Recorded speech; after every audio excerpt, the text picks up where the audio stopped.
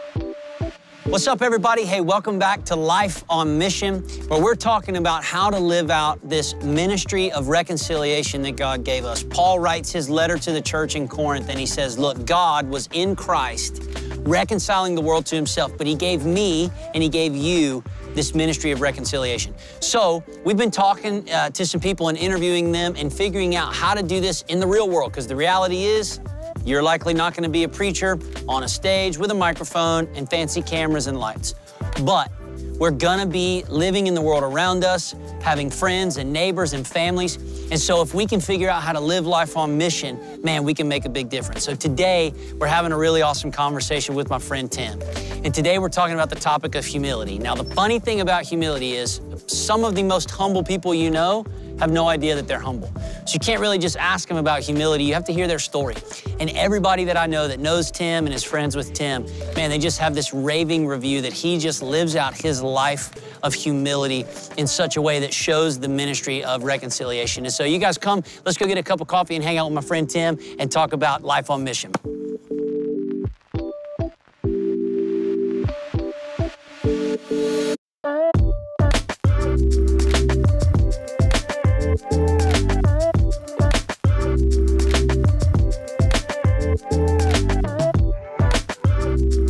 What's up, Tim? What's up, man? How are you, man? Good, how are you?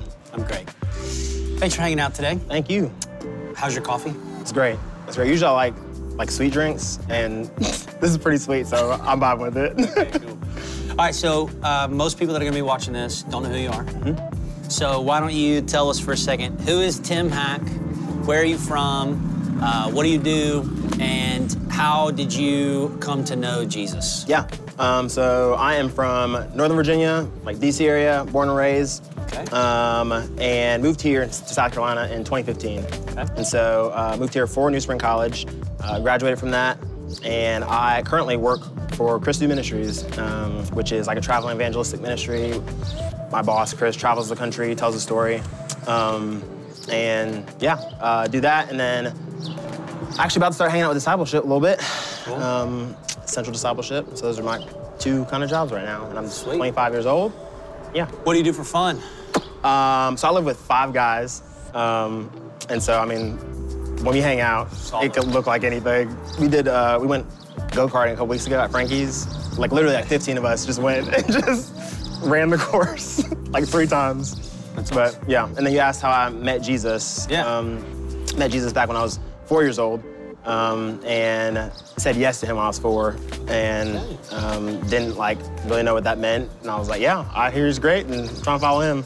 And then over the years, just learn what it meant to follow him. That's awesome. Yeah. So in this Life on Mission series, we're kind of talking through how Jesus was very clear about what he came to do, right? He came to glorify God. He came to redeem mankind, to take the penalty for sin. But he also came to build a family of people all across the world from different cultures, different languages, different backgrounds, all who would follow him, sell out, and be all about him and his mission. And then he dies on the cross, he comes back from the dead, and then he ascends to heaven, and he basically says, like, all right, Christians, like, here you go. Here's your ministry, your message, your job now is to do what Paul says in 2 Corinthians chapter 5, which is this: God was in Christ reconciling the world to himself. Yep. And then he gave us the ministry of reconciliation. And so what we're talking about is, like, most people who have to figure out how to follow Jesus, they're never gonna be a preacher on a stage, right? Like, you're not a preacher, are you? No. In fact, like, it is like kind of makes you nervous thinking about like getting on a stage. Yes. Right? Okay, so most people are gonna fall in that category. Like, you've gotta figure out how to be a genuine, true, sold-out disciple, follower of Jesus, even though you're not gonna get on a stage and be able to tell people. So you've got to figure out how to show people how to follow Jesus, and you can't do it with your words, you gotta do it with your life. Yep. And so we've talked about how there's some distinctives that set us apart in this ministry of reconciliation. One of these is that we live for the glory of God, right? Like we talked about this with Drew, like there's a purpose to your life, and it's not so that Tim Hack can be as rich and as famous as possible. It's that, no, I'm actually living my life on purpose every day for the glory of God, Yeah. right? We talked about last week with Billy, we talked about how it's life lived by the power of the Holy Spirit.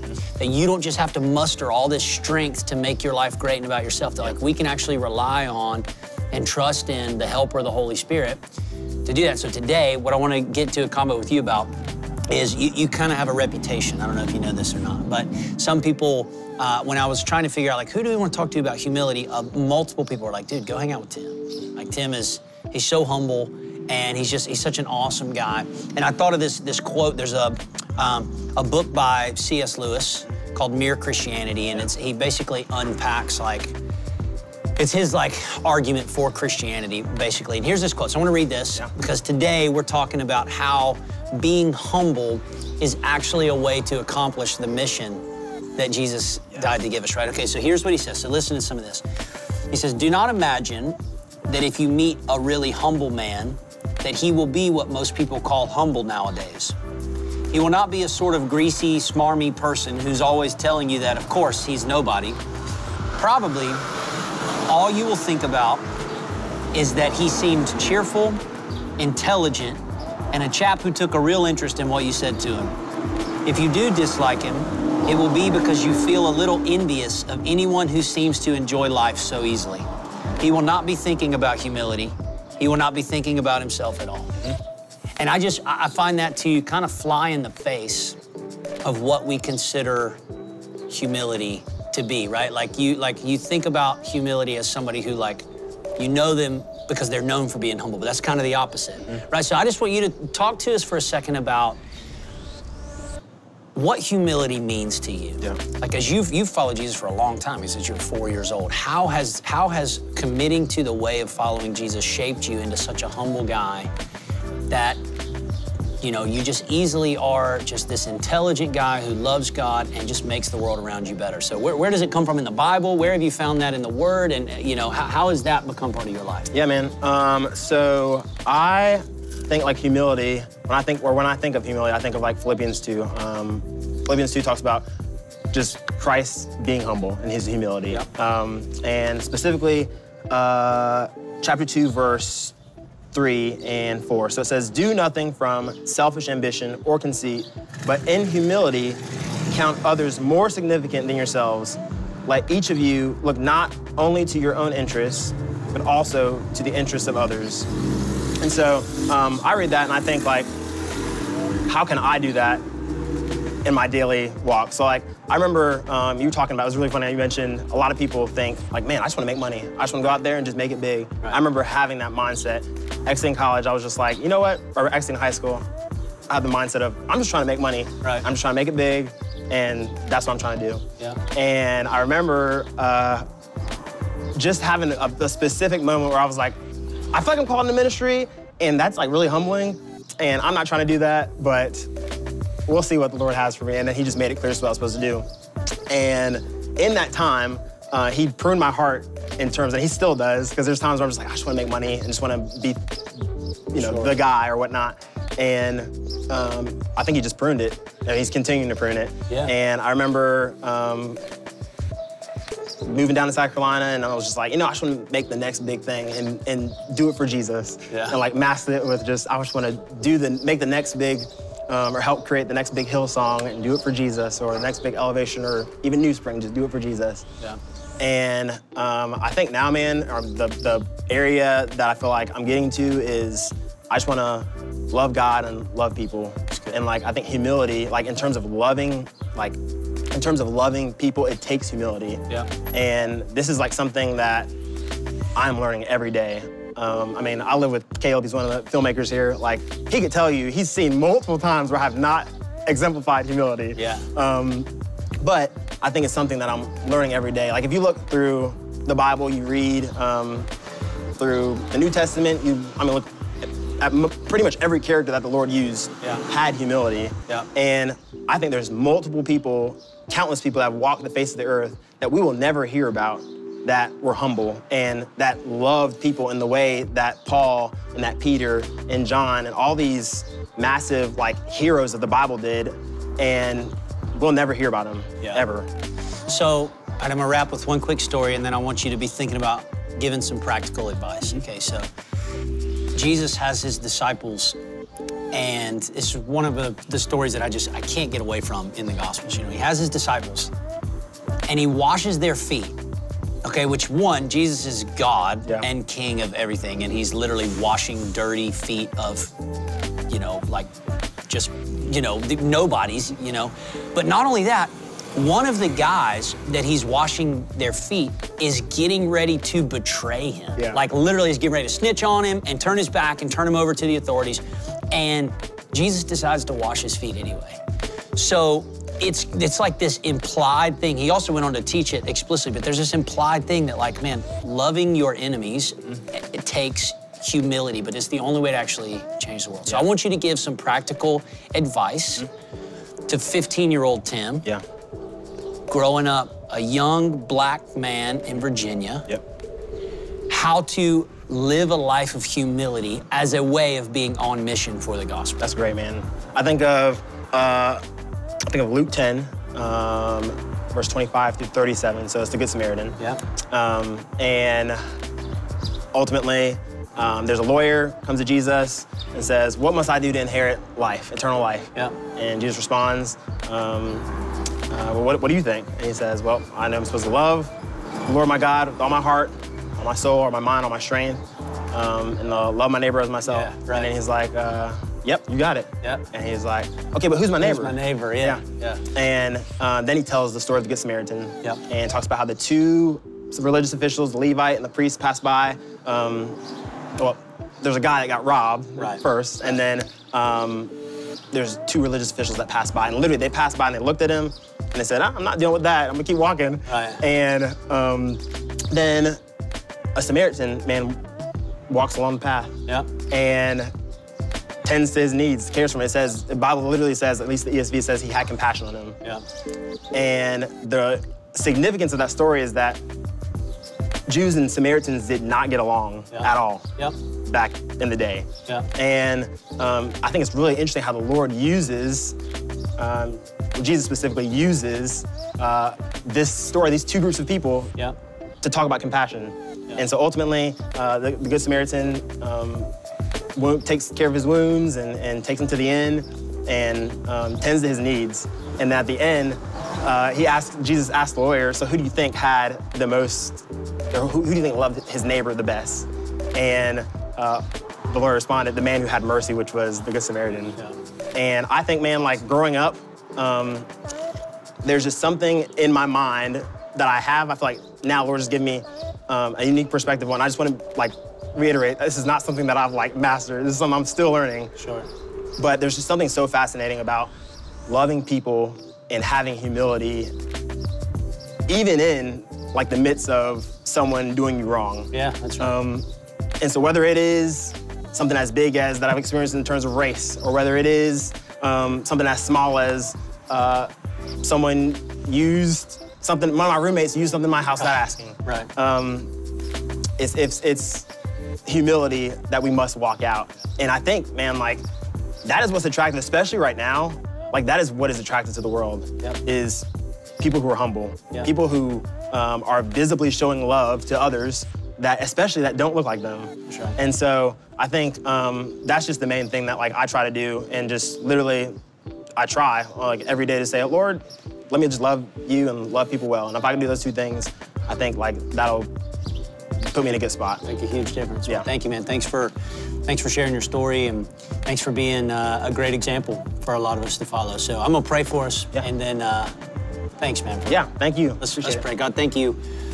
Thank you for Tim. Thank you for his story. Thank you, God, for how he is such a great example of how to be humble, how to walk out humility, and how to live life on purpose and on mission. And so, God, I just pray for everybody watching this that we would all feel both the challenge from Jesus to pursue humility, but also to feel the encouragement from Jesus that we can actually just pursue humility, and that will make a difference.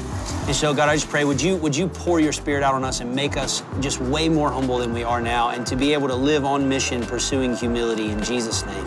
Amen.